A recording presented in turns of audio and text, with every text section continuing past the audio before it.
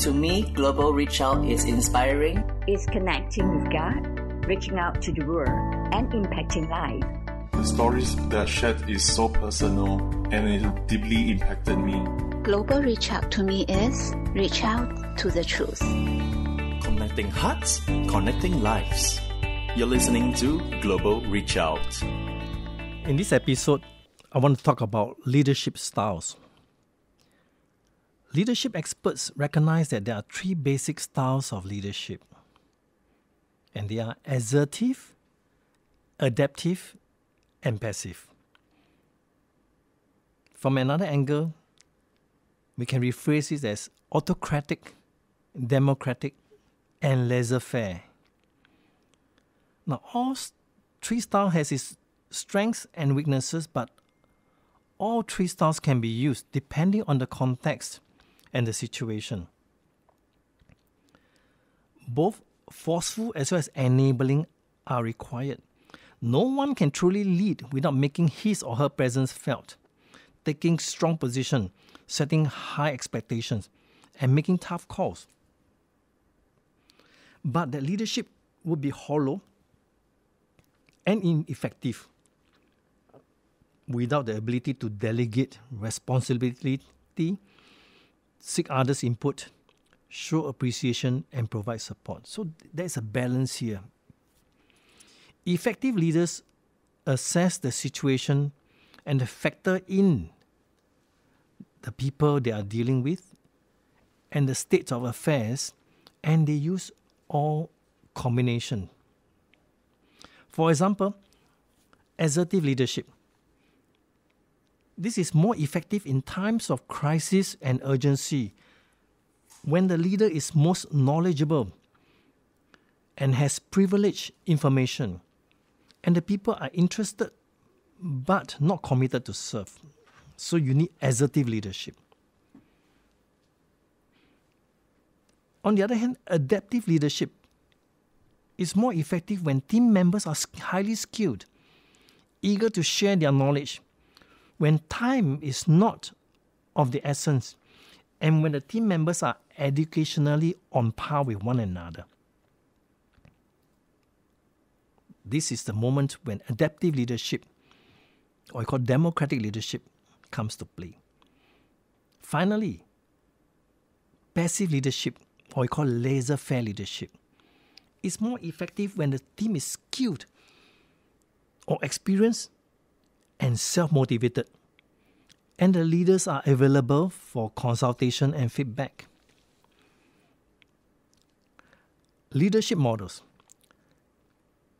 There are several leadership models, and one of them is leading by example. This is the most commonly applied. Effective leaders know that they have to lead by example if they are to lead effectively and exert positive influence on others. Leaders are storytellers, a phrase by Howard Gardner. They tell their life stories. For the stories to be effective, their lives must embody those principles. How does one lead by example? An excellent model is the 5 practices of exemplary leadership, designed by James Kouzes and Barry Posner, which consists of the following: model the way, inspire shared vision, challenge the process, enable others to act, and the 5th, encourage the heart. In contrast to servant leadership is the ego-driven leadership. Ego-driven leadership operates from emotional insecurity and spiritual immaturity. It makes activities its highest aim because they are equated with accomplishment. It places rules above relationships, policies or projects above people, protocols over priorities, and convenience over conviction. Ego-driven leaders seek to maintain a status quo leadership and uses people as ego boosters to achieve goals. Ego-driven leadership is averse to criticism and adopts a closed mindset to suggestions and is reluctant to own up to failure. Such a leader takes credit for success, but blames others for failures. Dogmatism seems to be the approach taken when it comes to hard matters and hard issues. Consequently, self-sufficiency hinders an ego-driven leader from asking help from others, while pride leads to an indulgence in self-glorification when it comes to reports marked by a tendency towards exaggeration. That is an ego leader. On the other hand, a servant's leader operates from emotional security and spiritual maturity. Such a leader pursues God's agenda for others' benefit rather than for personal benefit and agenda. He seeks to influence others through persuasion and not push people to align with God's purpose. A servant's leader is characterized by humility and sacrifice. Servant leaders are God's catalysts who have learned the art of seeing the bigger picture, enduring and creating change, as well as raising the bar and challenging people to reach it. As faithful stewards, 1 Corinthians chapter 4, verses 1 to 2, who are given a sacred trust, they do the right things for the right reasons. A failure to understand and practice servant leadership will lead to a paradigmatic shift from doing our job to keeping our job. Instead of doing our job, we are trying to keep our job. As a result, we lose our spiritual focus, forget the ultimate, and concentrate more on the immediate. Biblically true servant leadership multiplies values to others by enhancing, serving, and developing the potential of others under their leadership. At the heart of servant leadership is the willingness to give up our basic rights, 1 Corinthians chapter 9, verse 5, while emphasizing our responsibilities and owning up when things go awry. Give up our rights, but yet own up when things go wrong.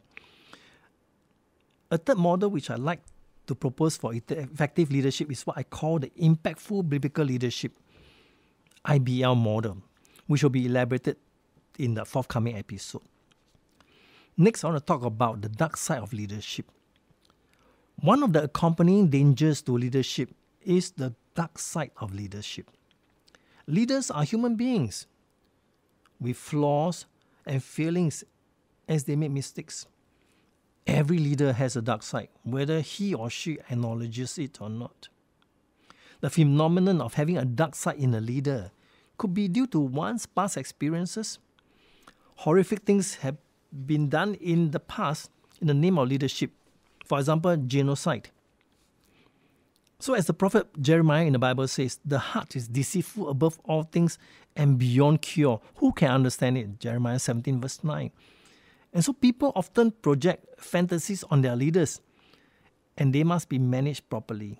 Otherwise, leaders lose touch with reality and think they are infallible. When that happens, they are setting themselves up for a crash. According to Kirk Hansen, the Achilles heel of leaders include the following areas. Number one, believe that they know it all. Believe that they are in charge. Believe that the rules don't apply to them. Believe that they will never fail. Believe that they did all these things, achievements by themselves. Believe they are better than the little people. Believe that they are the organization. And believe that they can focus everything on the job. These are the Achilles heels of leaders. How then do we redeem our dark side? Gary McIntosh and Samuel Rima suggest the following practical steps. Step 1, acknowledge your dark side. Step 2, examine the past. Step 3, resist the poison of expectations. Step 4, practice progressive self-knowledge. And finally, step 5, understand your identity in Christ. As we come to the end of this episode, I want to leave us with 3 discussion questions. What statement strikes you the most about leadership styles? Are the steps outlined by Gary McIntosh and Samuel Rimmer practical? The 5 steps. Which of the 3 basic styles of leadership do you subscribe to? Thank you and stay tuned. The program is proudly presented by Global Reach Out. We welcome you to share our live enriching webcasts with family and friends through our website, global-reachout.org. Let's reach out to bless more lives together.